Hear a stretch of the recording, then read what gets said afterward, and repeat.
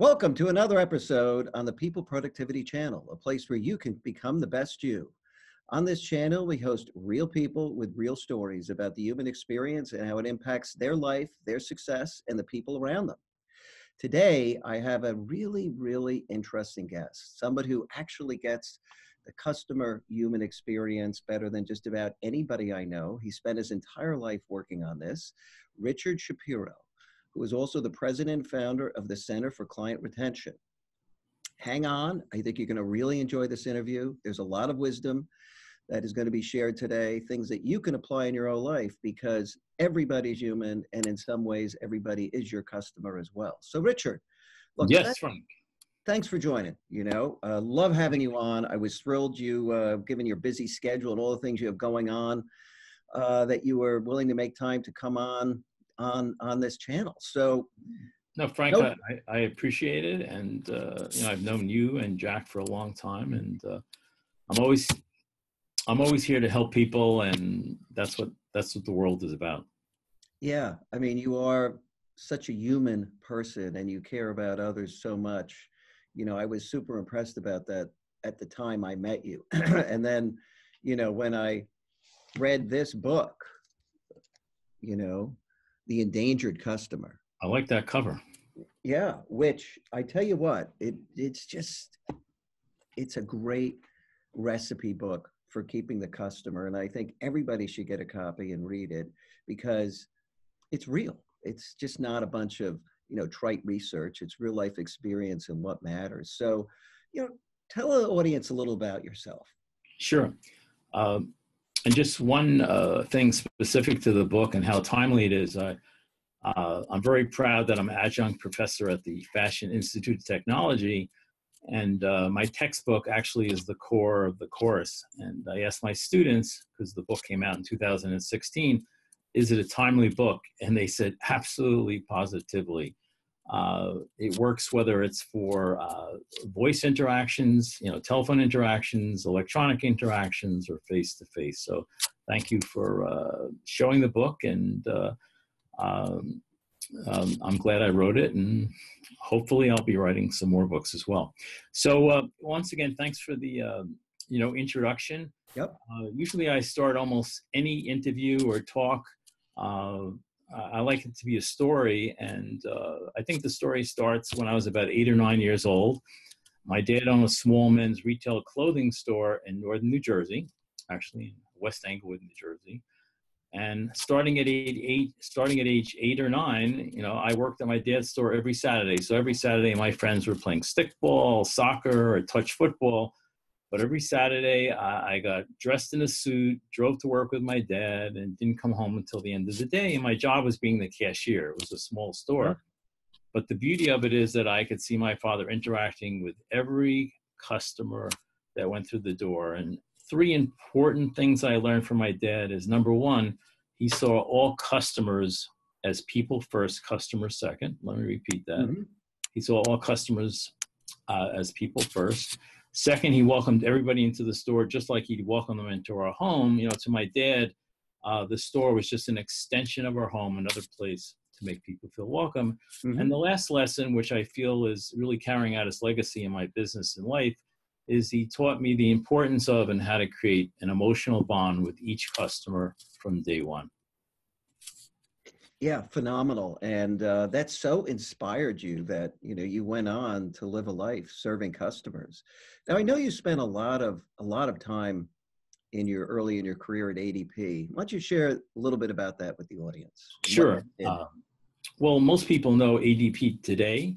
But when I started, I never heard of ADP because it was almost a startup. Matter of fact, when I began my career, I was going for my MBA at Fairleigh Dickinson University, and decided that I no longer wanted to really be or needed to be a full-time student. So yep. I went to a employment agency, and I said, listen, I want to get a job, and I'm willing to take one day pretty much to do it. And in those days, you could take one day. So they set me up with 2 interviews. One was ADP in the morning, and the second was Tenneco in the afternoon. ADP offered me the job on the spot. And ADP at the time, the revenues were $40 million. When I left 18 years later, they were $4 billion, and today they're about $14 billion. And one specific statistic that a lot of people don't know about is that ADP is the only company that has this record over 165 consecutive quarters of double-digit earning growth, which is it's actually over 41 years. And in 1996, I did a presentation at Emory University at the Center for Relationship Marketing on the success of ADP, even though I was out of ADP for a while. But very good culture, if you want to talk about culture in the beginning. And, Yeah, I'd love to. I'd love to actually, as I hadn't thought of that angle for this call, because I was going to really focus on the customer, and I'd gone back through your book and, was excited to talk about what's in the book because it is so relevant. But yeah, look, I love company culture, obviously. It'd be great to talk about what made ADP's culture so incredible that people could apply today in their own workplace. Sure. Well, number one, people worked hard and they had a lot of fun. I mean, I was very lucky that, I was able to form an entire department eventually of about 400 people as I become general manager, one of the largest regions, ADP. And in a lot of cases, I was the final person who would be interviewing. So I hired a lot of people. A lot of them were like me, but I also hired people that weren't like me. But I think there were so many important lessons, but retention was always talked about. Josh Weston, who was one of the most successful CEOs in the history, probably of corporate America and specifically ADP, at every town hall, he would talk about not only customer retention rates for the overall business, but also for first year accounts. Because in any business, generally, you have higher attrition for your first year customers because people don't know how to onboard them and things like that. So there were so many lessons I learned, and the culture was great, and it was a lot of fun, but always a focus on retaining customers. Yeah, it sounds like Josh was ahead of his time and he really got it. He was a numbers guy. Just one little tidbit, he was also an expert, not everybody might agree with this, with time management. So when Josh called you to the office, and he didn't call me to the office too much, it was never like 10:30 or 10 o'clock. It was 10:02, 10:07, 10:22, and you'd actually have 3 people lined up that were waiting outside his office, and then he'd call you in exactly at 10:23. So he knew how to take that hour and divide it up into 60 minutes. Very efficient guy. Wow, that's pretty amazing. I never came close to doing that, I must say. No, matter of fact, at the time, probably when I was 25 or 26, I ended up buying a new Cadillac at the time. And I was at a gas station. And of course, in New Jersey, where I was living, people pumped you had somebody who pumped your gas. But one day I was sitting there waiting for the service attendant to come out. And sure enough, Josh pulled up in his Chevy Impala, got out of the car, pumped his own gas, and went on. So wow. I bent down into the car a little bit so he didn't see me. So he saved 2 minutes. Yes. Right? I mean, incredible. Wow. What an incredible track record, though. 41 years of consecutive double-digit earnings growth. Quarter by quarter. That, I just, that has to be unsurpassed. That is phenomenal. So that says a lot. Yeah. Just one other thing too. I think that people really did care about their clients, but tying it into incentive programs, a lot of people don't believe in incentive awards, but I think that they do work. And I remember once we had like a bank book program where the AEs account executives were probably making about, an average of $20,000 a year at the time. And we created a bank book where they got started with like $10,000 in this bank book. And what would happen is during the year, every time they lost an account, they'd lose 10% of the revenue. So if it was a $20,000 account, they'd lose $2,000 from their bank book. But every time they set up an account, they would gain 1%. So they would gain only $200. So it absolutely had a focus on retention. And I'll tell you, if there was a problem with an account, these people would jump in their car, go to see the account, make sure the problem was solved. And of course, they were on cell phones and email that day, but believe me, they were on call 24 hours a day, 7 days a week. You know, that story, I remember when we got together, you were telling me a story, this is probably 2 years ago, about the person who was working at Southwest and jumped in the car to go deliver the medicine. Do you remember that? No, Interesting.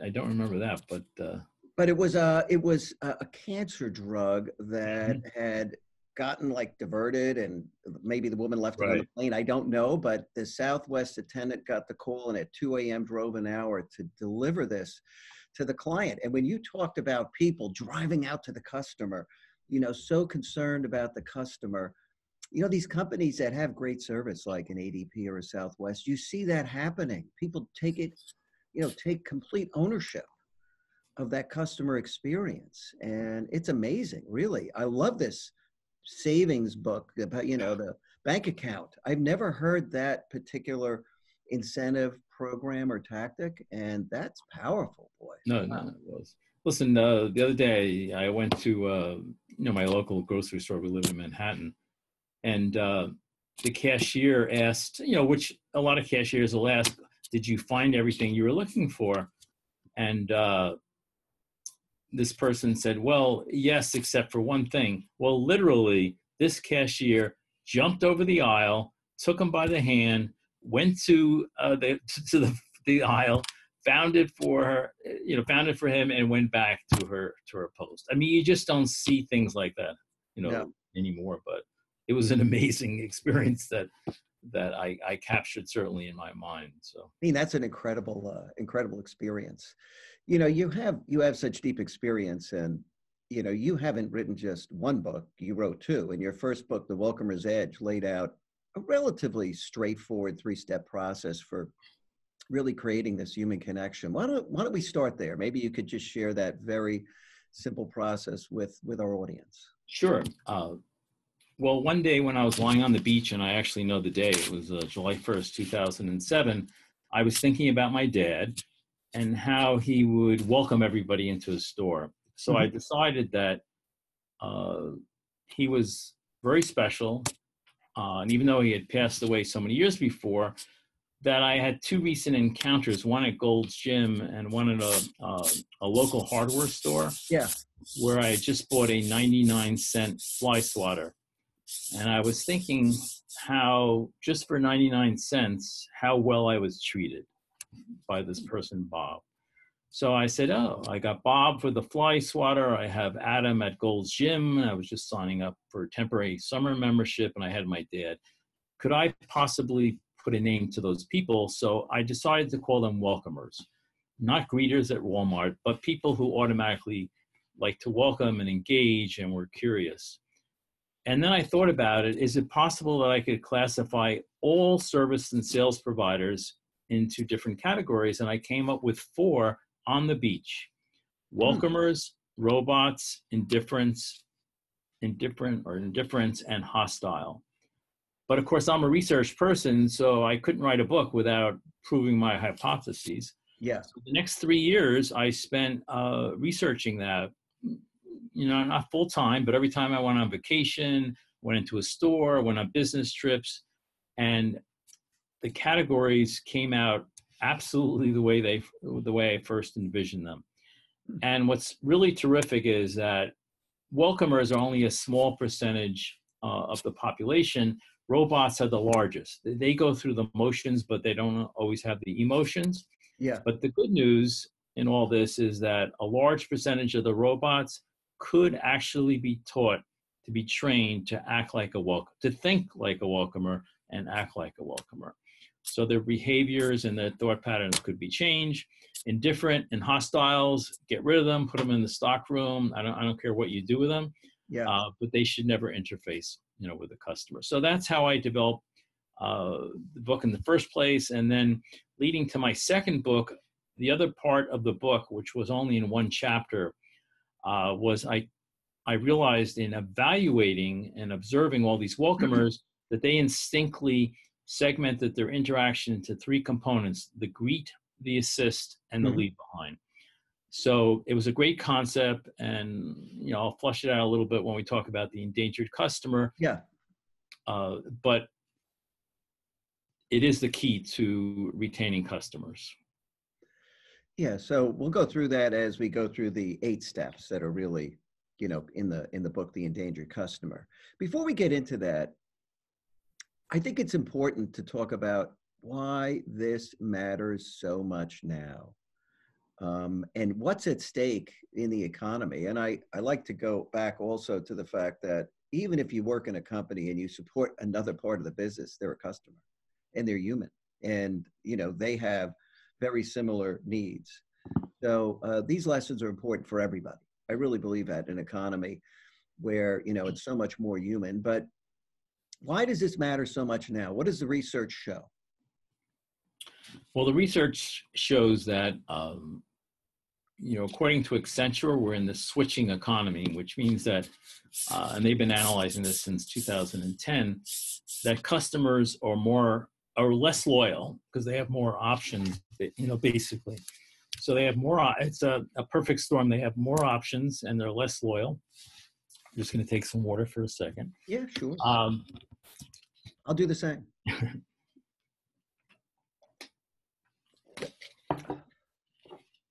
So the point is, so if they have less, if they're less loyal and they have more options, what's the glue? I mean, every business periodically there's a problem. But if a customer has a relationship with a specific person at the company, they're less likely to look for an alternative. So I think it's critical that I always say the strongest bond is between two people. And in the business world, a lot of companies do that by setting up, account managers. Mm-hmm. But in many cases, those account managers change jobs, or they leave the company, or they get promoted. And every time the account manager is changed for a client, or the contact within the customer or client is changed, basically you're going back to zero. So it's so important that every time a contact changes at your company or at the client site, that you treat it as a brand new company and start to create that relationship at once. So, in the business world, people will tell me, I never lose a client. I've had Bank of America for years. Well, maybe they did have Bank of America for years, but maybe Bank of America is giving all their new business to all their competitors. So retention is not just about retention. It's also about increasing market share with your existing customers. Mm-hmm. Very important. And that switching economy, I think Accenture said, was $6 trillion or something like that, right? Exactly. So we're talking about something that is so vitally important in this economy, in an era where anybody could go online and buy anything. There is so little loyalty. To build loyalty, wow, what could be more important than that? Nothing is more important. Yeah, nothing, really. Because the cost of a new customer is so much higher than keeping one. Right, and it used to be like 6 times as much. It's I don't know the exact numbers, but it's probably a lot more, because everybody says that to actually get a customer now through social media is extremely expensive. So it just doesn't make sense. As the ADP learning about the new account, when you have a new account, whether it's a cleaner, or whether it's a restaurant, or whether it's a linen service for a restaurant, during that first year, you have to have all your guns, loaded, and make sure that the service delivery is perfect and that you create a relationship and it continues. Yeah, and maintain it. And, when one of the key people with a relationship changes, to treat that customer like they're a new customer. That is really, really a great insight, because I don't see people doing that, honestly. No. They think you're the customer, and, we could switch the relationships and it's not really going to matter. And in fact, nothing could be further from the truth, right? No, I think one of the examples, it's a retail example, but I call it the handoff. For years I was buying at Nordstrom's, and of course I was buying from Ruth, who was my favorite person. Ruth knew when I was going on a speaking circuit. She knew that my kids worked in the local pizza place. She knew my wife. she knew everything about me.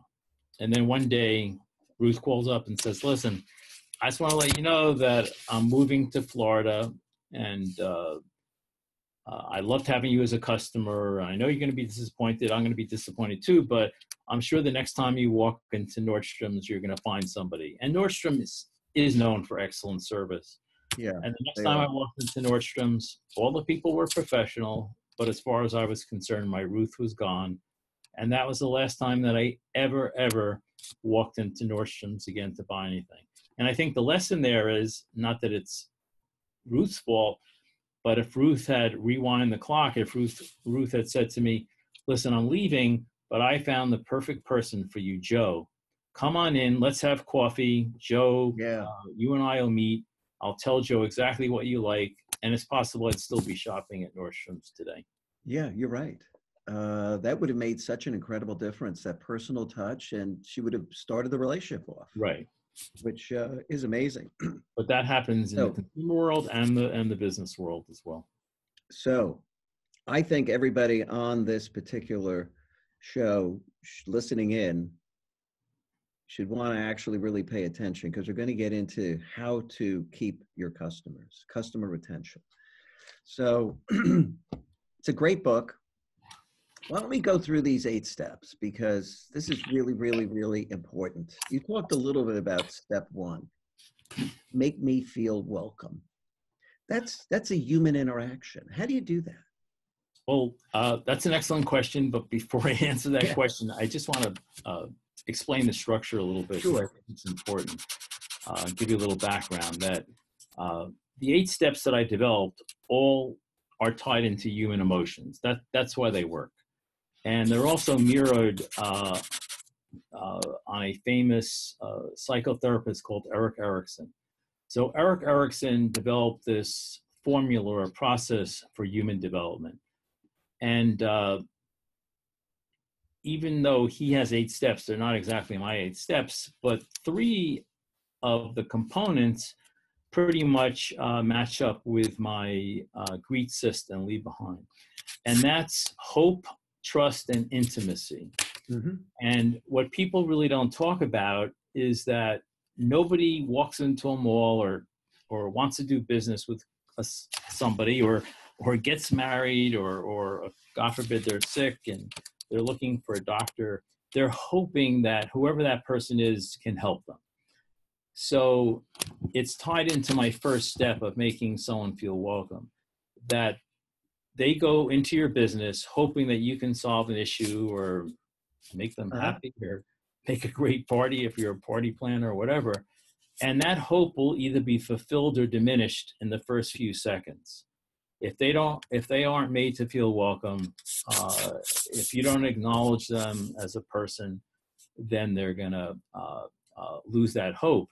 But if they think you can deliver that hope, then the next step is the trust. Do you have the expertise, the knowledge, and know how to ask them the right questions? And the last thing, and then we'll go back to the 8 steps, because it's so critical, especially in the B2C world, is intimacy. How do you show your customers that you care about them after the transaction is over? I guarantee you that almost anybody would say that in the B2C world, whether it's a restaurant, a hotel, a retail store, nobody shows the customers that they care about them. Sending them spam emails twice a day does not show them that they care. So anyway, the first step, make me feel welcome, is all about whether that hope is either fulfilled or diminished within the first few seconds. And it's a critical component. Now, one of the things that I suggest, and it works like perfectly, especially over the phone, if someone calls your business, as soon as someone calls your business and they're hoping that you can possibly help them, don't start asking them questions. The first thing you should say to them is, I can help you with that, but do you just mind if I ask you a few questions? When you say, I can help you with that, and that help might be you have to get back to them, you have to talk to your boss, you might even have to refer them to a competitor, but that fulfills that hope. Mm-hmm. Simple. Yeah, a simple way to just ignite that connection, right? To make it real. One of the shortest words in the English language that I always say that has the greatest impact? Yeah, yeah.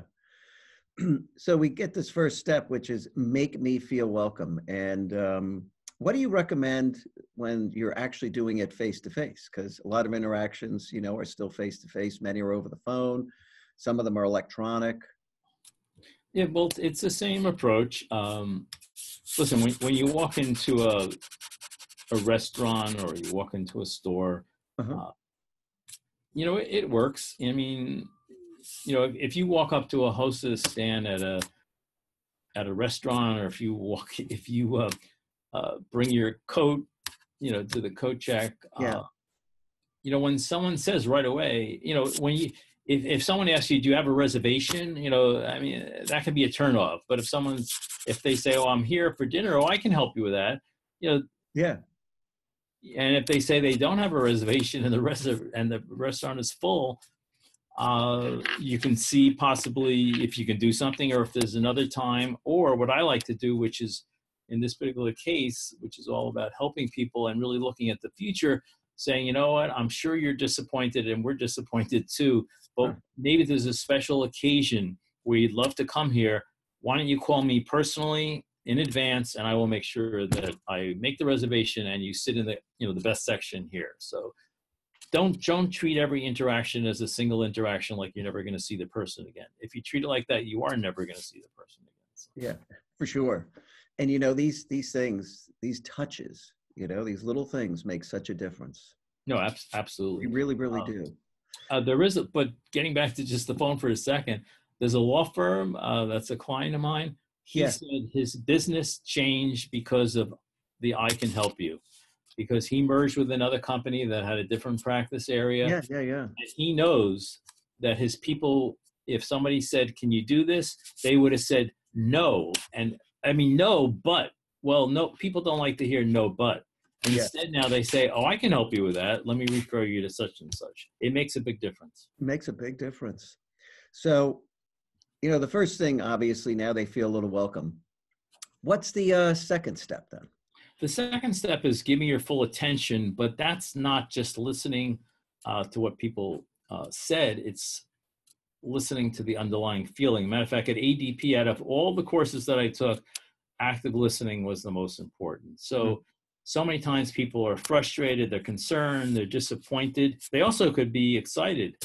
How many times does someone go into, maybe they're building a new house and they go into a furniture showroom? They're probably excited. So if someone says, oh, I'm building a new house and, I'm looking for new furniture, and if they're excited, if the salesperson says, you sound so exciting, it is exciting that you're doing this, I'm glad I can help you, and things like that, it makes such a difference. And I always tell anybody, you can never get it wrong. If you say to someone, I hear you're disappointed, that the product is late, and they're really angry, they're going to say to you, you know what, I'm not disappointed, I'm angry. And then all you have to say is, well, I hear you're angry. Let's resolve the problem. So it's not just listening, once again, to what people are saying, it's how they're feeling. And everybody has an emotion. I mean, most interactions have some kind of emotion attached to it. Yeah, yeah. And people should tune into that and make sure the person understands that or care about how they feel, right? Right. So now, they're angry. Or now happy. we move on. Now we move on to the third step, right? Answer more than my question. Right. Yeah. Answer more than my question. There's no way you can engage and build a relationship with a customer unless you ask them a series of questions to further engagement. But one of the, I'm not going to call it a trick because it's not a trick, but I had to change the way I say it myself, is never ask the customer, do you have any other questions? Never ask never ask a closed-ended question. Always say, what other questions do you have?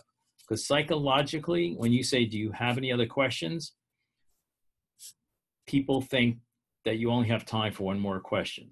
But when you say, what are the questions do you have? You're probably going to get 3 more questions. And those 3 questions, a lot of times, can help convert a prospect into a client or a client into additional business. So engaging the customer is important, and one of the best ways is to try to ask as many questions as possible.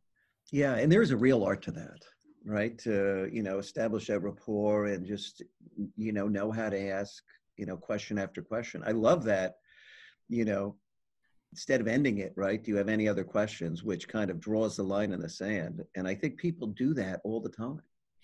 The other part to this is that every purchase has a story. Every person, and when I has a story, and when I always tell, I teach FIT and I teach my clients, it's your job to uncover the story. If you uncover the story, you're going to be able to do a much better job. And I was doing a panel at the Javits Center, and the publisher of or editor of Accessory Magazine was on the panel, and the panel actually was about my book. They also had some retailers there. Mm-hmm. And Karen said, I just want to let you know that Richard is 100% correct. I was going to be having a new photo shoot, and I wanted a new outfit.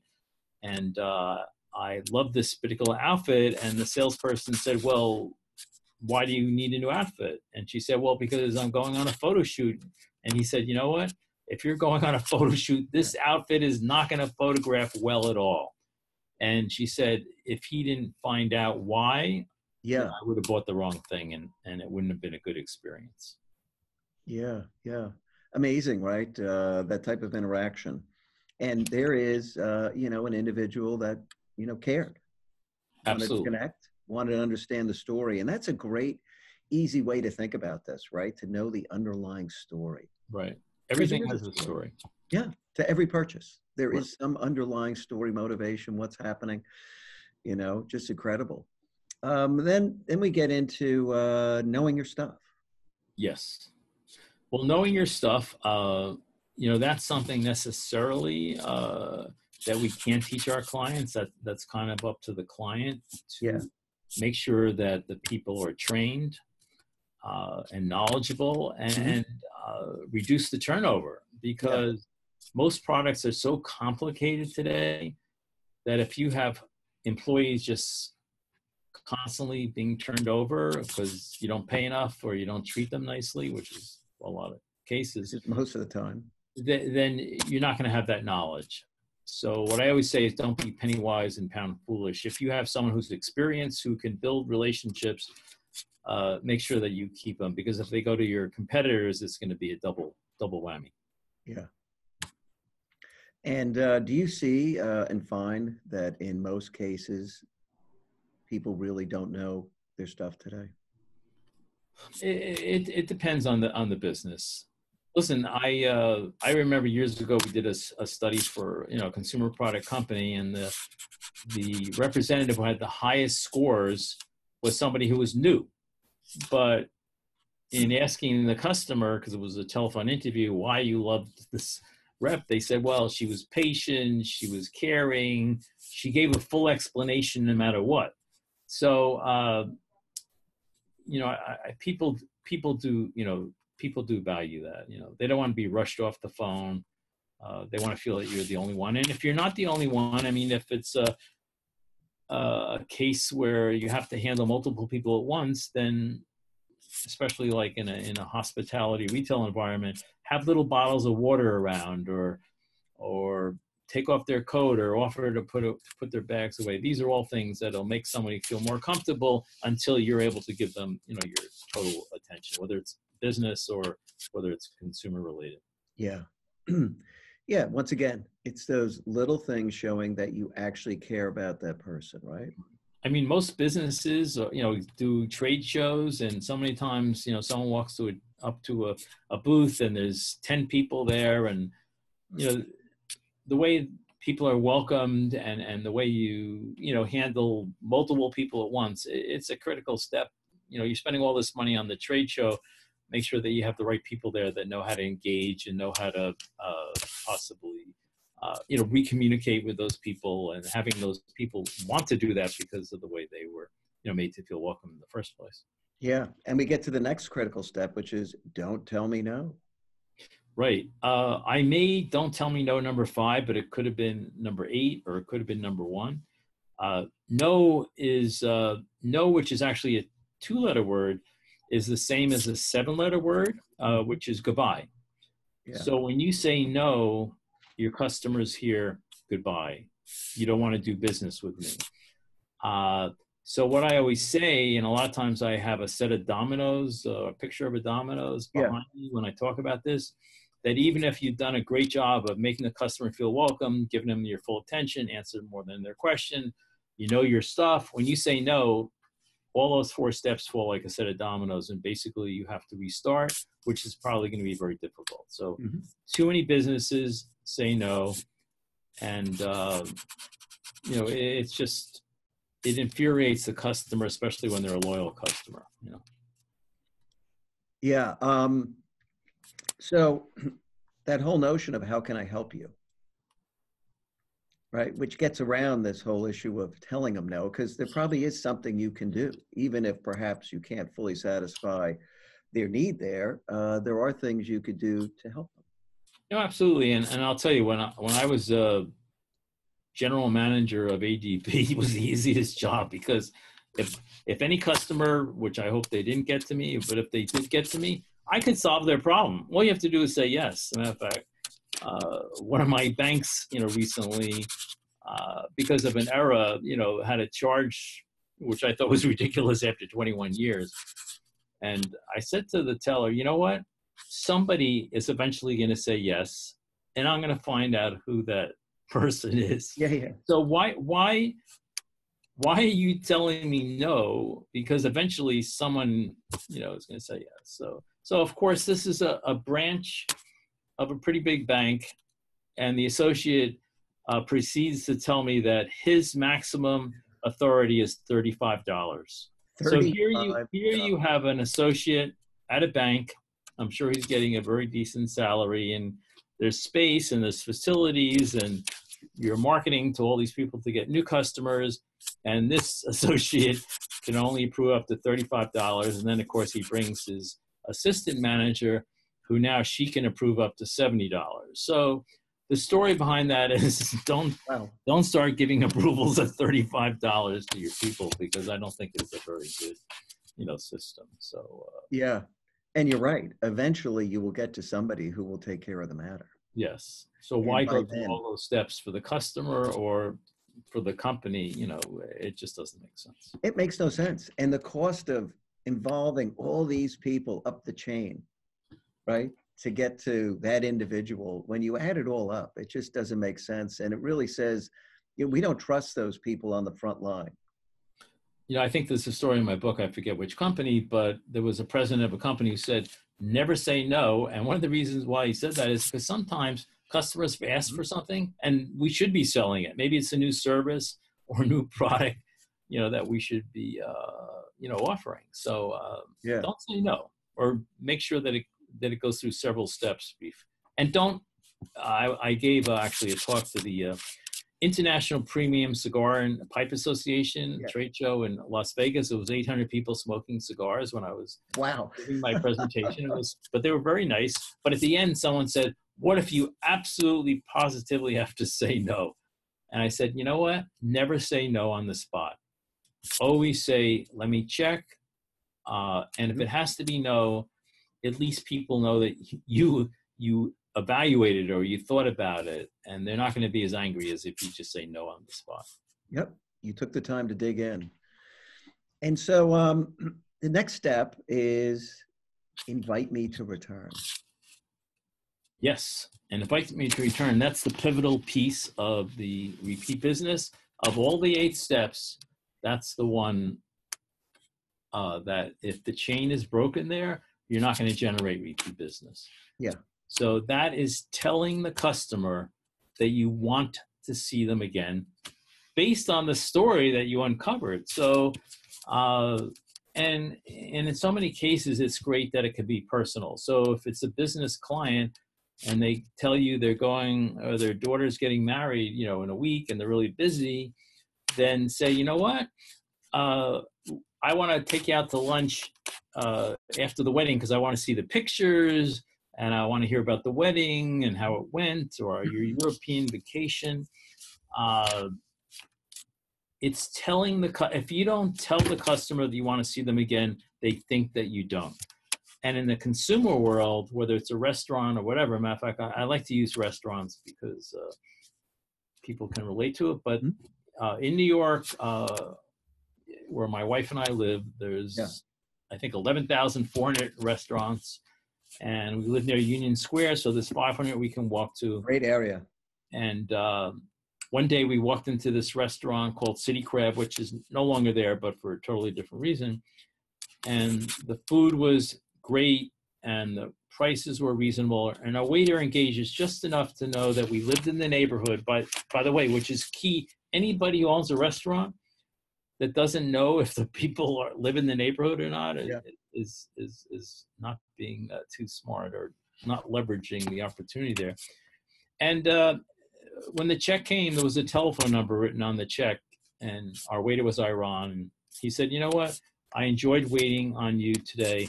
I basically want to be your waiter for life. Every time you want a reservation, just text me and I will make the reservation and you will sit in my section. And over the next 5 years before it was turned over to another restaurant, we must have gone there at least 150 or 200 times. Even though we went to other restaurants, we knew that our favorite waiter was always going to be there, and he hugged us, and it makes a difference." And any business can have customers for life if they tell the customer they want them to be a customer for life. Yeah, I have never had an experience with a waiter like that over time. I've had people be very warm when we come back because we certainly frequent places. But that's by accident. So that's the whole purpose of the 8 steps. I mean, you're hitting the key point. You need a proactive strategy. If it's by accident and you have great service, you still might generate repeat business. But if you have great service and you have a proactive process, you're going to be much more successful. Yeah. That is just another great story. And the story of the woman who was helping you at Nordstrom and left, and they failed to really put somebody in to replace that relationship. These are all very, very telling because they're real life. And this is how it works, especially in a world where everybody's fighting over the customer. So I think this ties into the next step, which is show me I matter, right? Right. Yeah, show me I matter is all about, keeping in touch with the customer after the sale. And I think that in a business environment where it's we have business clients, it's not only going out and seeing the clients on a regular basis, and most companies do that. It's also asking the companies questions that are going to create a dialogue. So one of the reasons why I was so successful at ADP is I did create their entire account manager program. Mm-hmm. And I taught the account managers that it's important not just to go see the client, but to engage the client. So that's how I kind of got into the survey business. Not that it was a survey, but our clients, even today, I help them develop maybe 40 or 50 open-ended questions that they can ask their clients about their business, about their industry. And you don't ask all 40 or 50 at one time, but maybe once a year you do this client assessment. So what these questions do is they do show the customer or client that you care about them, and you're also finding out great insights. And the last part of that is it helps to create a closer relationship with the client. So going out and seeing clients is great, but if you're getting feedback from them on a regular basis, that will show them that you matter. And on the B2C side, I'm get rid of emails. And an email can be personal, but it just doesn't make sense that people have to unsubscribe to your email because it's perceived as junk. So listen, I interviewed a very successful retailer once, and he said, I said, tell me what's most important. He said, there is no substitution for a handwritten note.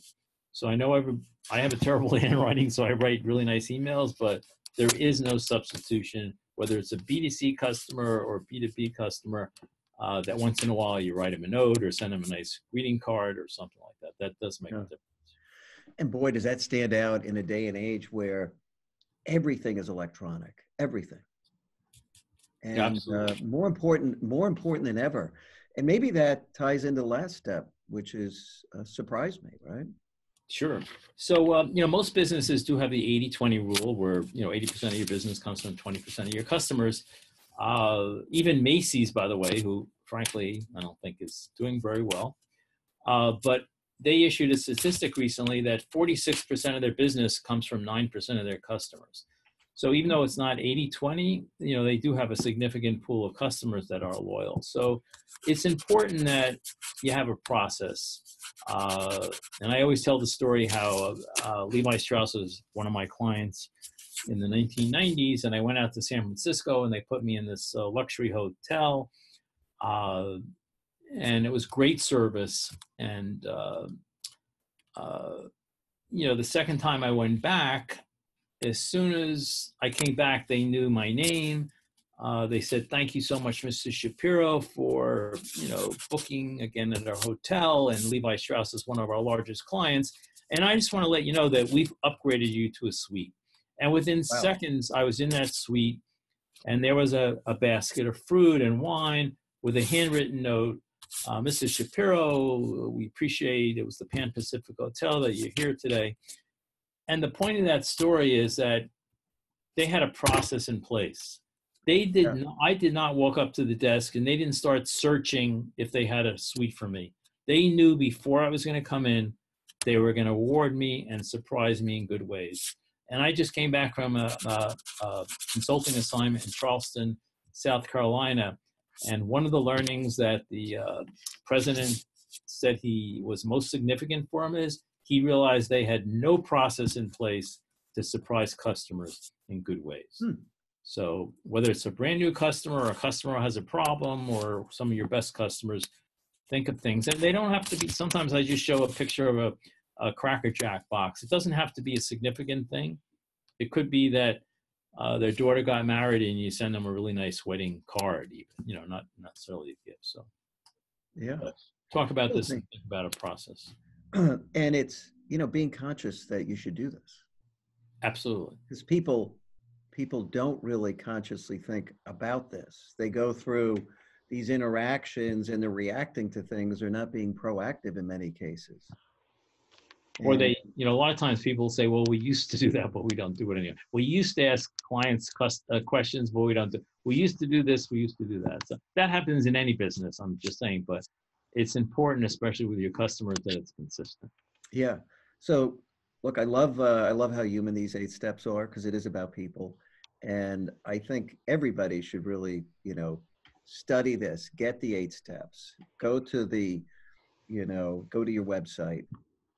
And, one of the interesting things is if they actually get your book, they could go through and use the kind of the interview or assessment that you have at the end for seeing how well the client relationships really are doing, right? Across these. Yes. I purposely in the book included like a scorecard. So there's 2 elements for every step. So I think it's 16, questions, and everybody does some kind of survey. By the way, surveys are great, but everybody hates them because people just abuse them and send them too often. But once a year or something, if you incorporate these 8 questions or 8 elements into your survey, it can make a dramatic difference on how you're, getting the feedback from your customers to really see how vulnerable or the opportunities are to further increase, either market share from your existing business customers or wallet share from your existing, consumers. And by the way, the book is available also on ePrint and audio as well. So I just want to let your audience know. Yeah, audiobooks are so popular. People spend so much time driving in the car and doing things that this is certainly a good read. And that audiobook's available via Amazon? Yes, and matter of fact, I was very fortunate, of course, through a relationship that I got one of the #1 narrators in the world. His name is Scott Brick, who did The Firm and a lot of Nelson DeMille novels. And he doesn't normally do business books, but as a favor to me, he did it. And it's just a great reading. And I'll tell you, he did my first book and I was so happy, that he did it. And then when my second book came out, I said, "Scott, can you do me a favor?" I mean, of course I paid him, he said, "Rich, he said, it's not a favor. He said, I learned so many things from your first book that I've Wow. implemented in my business. So I felt really good about that. So not only did he read it, he understood it and digested it, Yeah, yeah, yeah. got a And lot of leverage value it. out of it. And leverage it. So listen, I really appreciate you coming on. I think, everybody should be aware of the customer, what the customer is thinking, and they should be doing everything to retain the customers they have. You have any parting thoughts or things you want to share with the audience before we go? Well, I think it's tied into people productive about optimizing the human experience. Too many people think AI is the answer to everything, and AI is not the answer to everything. Certainly, unfortunately, with the Boeing Max 737, Yeah. do you really want to put your customers, which are your biggest asset, do you just want to put them over in the slot of AI? No, I think you want to put them over in the slot of the human connection. The Harvard Business Review recently did a study, I think it was last year, and it's one of the few studies that exists just demonstrating the value, especially in retail, of the sales associate. And too many companies are doing the Amazon, cashier-less store, and to Yeah. me, that's relationship-less store. So don't take the relationship out of the interaction. I think you're making a terrible mistake, whether you're a business or whether you're, in a consumer-related business. So treat people well, make sure you have enough staff, and and and if once in a while your business is going to have a problem, they're going to do something wrong. But if you have great people and a great culture, then customers are still going to want to stay with you. So Richard, thank you so much. Great interview. You have incredible life experience, so many interesting stories. I'm always wowed by, how many incredibly good stories you have to share on this topic that are real and just so important. So By the way, if anybody does want, my website is tcfcr.com. yep. The company is the Center for Client Retention. So it's the initials of my company. I know people tell me your company name is too long, but it's hard for me to change it after 32 years. Yeah, yeah, yeah. But And you got a great URL though, right? excuse me? You have a great URL. Most people have these long ones because everything was taking a www.longname.com, and you got the TC, right? FCR, TCFCR.